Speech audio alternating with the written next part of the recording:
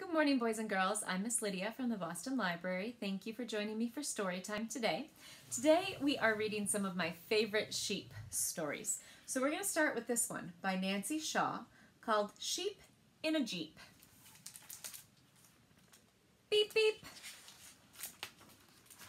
Sheep in a Jeep on a hill that's steep. Uh-oh, the Jeep won't go. Sheep leap to push the Jeep. Sheep shove, sheep grunt, sheep don't think to look up front. Jeep goes splash, Jeep goes thud, Jeep goes deep in gooey mud.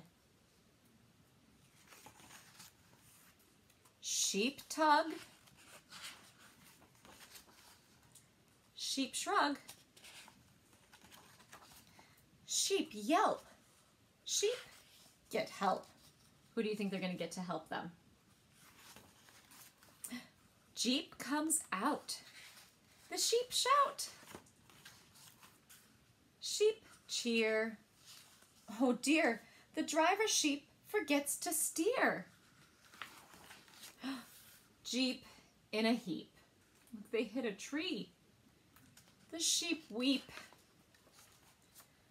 Sheep sweep the heap.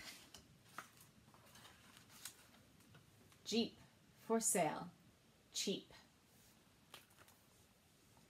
Our next book is called Wally Does Not Want a Haircut by Amanda Driscoll. Can you tell which one is Wally?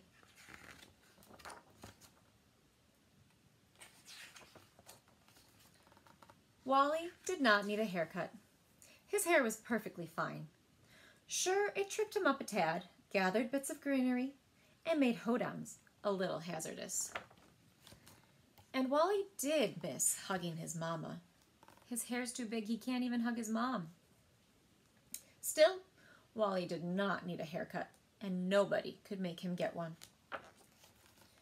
High time for a haircut, Wally, said Mama. The scissors went swicka swicka. Wally winced. The shears went buzz buzz, and Wally wiggled. Now hold real still, and Wally went haywire. I see you hiding, Wally, said Mama. Don't worry, little lamb, haircuts don't hurt. Watch me, she said. And soon Mama's hair looked ooh la la. Check this out, Wally, said the sheepdog, and soon Sheepdog sported a stylish new do. Before long, all the animals joined in. Shears zippity zip zipped, scissors snippity snip snipped. Goats wore top knots, bulls wore braids, and the horses rocked mohawks. Wally watched warily. Cows got curls, donkeys donned updos, and the yak sported spikes. Even the pigs wore wigs. Let's party, hollered the animals. Everyone danced the haircut hoedown. Everyone except Wally. Mama peered at Wally's side. I'd love to dance with my favorite partner, she said. Wally grinned and tried to move, but his hair was tangled in the hay. He squirmed and he shimmied and he stretched. I'm stuck, he yelled. Don't panic, said Mama. We'll get you out. All the animals helped. They used horsepower, a battering ram, and dogged determination, but Wally's hair held. Then Wally spied the scissors. He had no other choice.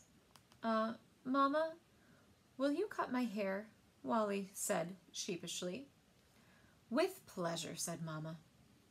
Wally took a deep breath. Mom snipped. It didn't hurt. She snipped some more. Not bad, said Wally. Snip, snip, snippity snip, snip, snippa, snippa, snippa. I'm free, said Wally, dancing the trimmed up two-step. Wally twirled without tripping, glided without gathering greenery, and became the hero of the hoedown. Then he did the one thing that he had missed the most. Wally hugged his mama. Our next book is called Tinka by Rainey Doheny. Down at the end of Cokesbury Road, there was a quiet old place called McEwen's Farm. Farmer McEwen had 5 sheep: Mila, Melda, Nyla, Welda, and Tinka, who happened to be the smallest sheep anyone in those parts had ever seen. She was about the size of a cupcake. Once a year, all the sheep would line up for shearing. The big sheep would produce a huge fleece of wool, enough to make a basket full of yarn. But Tinka's fleece made only enough yarn to knit a tiny sweater, fit for a hamster or an egg cozy. At night, when it was time to sleep, all the sheep lay down together in their bed of hay, all but Tinka, who slept in her own little bed in the corner of the barn. "Can't I sleep with the rest of you guys?" she'd beg. "I'm a sheep too." "No, teensy Tinka, you're too small. We'd surely squish you," the others would answer. And that's when Tinka would feel so alone that she would cry herself to sleep. But Tinka did have one friend, Sooty the crow. He always knew how to make Tinka laugh. Every year, on the faraway hill, a huge purple spider would appear. And every year, the sheep would celebrate because it meant that spring had arrived. As the days and the grass grew longer, they'd imagine what it would be like to visit the spider, though they knew that was impossible. After all, neither Mila nor Melda, Nyla nor Welda could get over Farmer McEwen's fence. Poor little Tinka wasn't even tall enough to see the spider. "Oh, please tell me, what does he look like?" she asked the sheep one spring morning. "He's beautiful," bawed Mila. "And gigantic," mawed Welda. "Too bad you're too small to see him," snorted Melda. "Yeah, it's too bad you're too small," Nyla joined in while the others laughed. "It's not funny," Tinka said under her breath, as she stood on a pebble, on her tiptoes, stretching to see just a tiny speck of the spider. But as much as she tried, she couldn't see a thing. Just then, Sooty came in for a rough landing. He knocked her right over. "Whoa, sorry," Kitty said. "Hey, Sooty, can you see the purple spider from up there?" Tinka asked. "I sure can, pal," Sooty answered. "When I fly, I can see for a million miles." "I wish I could see him too," Tinka said, all dreamy-eyed. "Or visit. Why, if I could visit him, I'd trot right up and tell him he is the most spectacular spider in the whole world." And then she sighed. "Too bad I'm too little. I could never even get past the chicken coop." "Little schmiddle," replied Sooty, and he scratched his wing. He looked at his feet. "Well, I guess I just have to check out this Mr. Spider myself," he said at last, and he took a running start and launched himself into the air. "Hey," Tinka called. Without a thought, she leaped as high as she could after her friend. "Take me with you. I'm small enough for you to carry me." "If you insist," Sooty said, swooping back down. "Hop aboard, kid, and hold on to your hooves." Up, up, and up the two friends flew until they were high above the barn, and it looked tiny, and the sheep looked even tinier. The field spread before them like Tinka's quilt back home. "I feel bigger than the biggest sheep there ever was," she cried.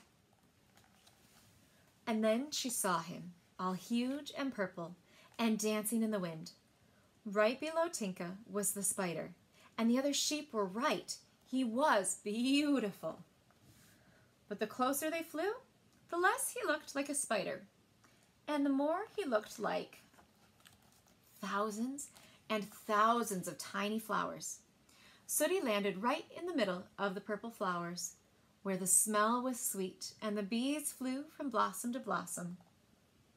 "Hey, this isn't a spider after all," Tinka shouted. "Wait till I tell those silly sheep." Back at the farm, the others were starting to wonder where Tinka had gone. "Look, her little bed is empty," Mila noticed. "She probably ran away," said Melda. "Oh no, I hope it wasn't something I said," whined Welda. "Nobody listens to you anyway," muttered Nyla. In the spider field, Sooty and Tinka were having a wonderful time. "Hey, Sooty, I'm the world's only flying sheep," she laughed. After a long day at play, Tinka started to get tired. "I might need to go home," she said. "Sure thing, kid," Sooty agreed. He made her a delicate crown of purple flowers, picked her up, and together they took off once again. As they passed over the quilty fields, Tinka realized that she was looking forward to the comfort of her own bed. They landed next to the barn, and Tinka thanked her best friend for the amazing ride. Then she snuck under the barn door and tiptoed past the big sheep, who were just nodding off to sleep. Mila was the first to hear the little hoofsteps, and she whispered, "Is that you, Teensy Tinka?" "Yes, it's me. I'm back from a trip to see the purple spider," Tinka whispered, holding back a giggle. "The purple spider?" All four sheep sat right up and eyed her excitedly. "How on earth did you get there? Was it scary? Why don't you sleep here with us and tell us all about it? We'll be careful not to squish you." But Tinka only smiled and politely said, "I'll tell you everything in the morning." And then she headed off to the corner of the barn. Her little bed was cozy and warm, and best of all, it was her very own. Our last book for today is called Hide and Sheep by Andrea Beatty and Bill Mayer. Wake up, Farmer McFick. You've sheep to shear and clothes to knit. Your sheep have grown restless, they're jumping the gate. Now wake up and find them before it's too late. 10 frisky lambs run away to the zoo to meet an okapi, a kind kangaroo, a spotted giraffe with his head in the trees. They hang out and play with the wild chimpanzees. Can you find all 10?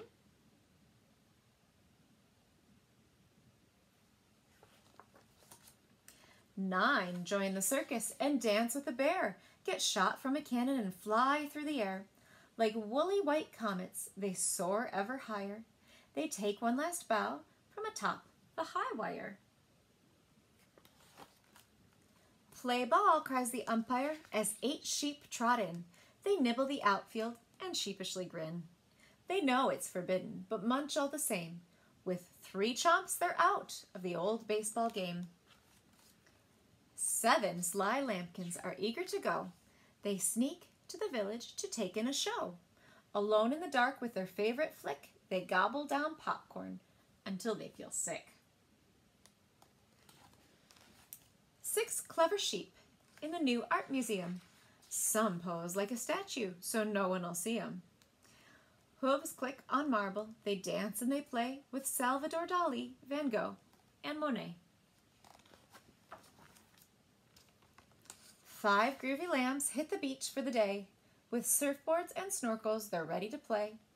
They do the beach boogie and try to get tanned, like all of the tourists asleep in the sand.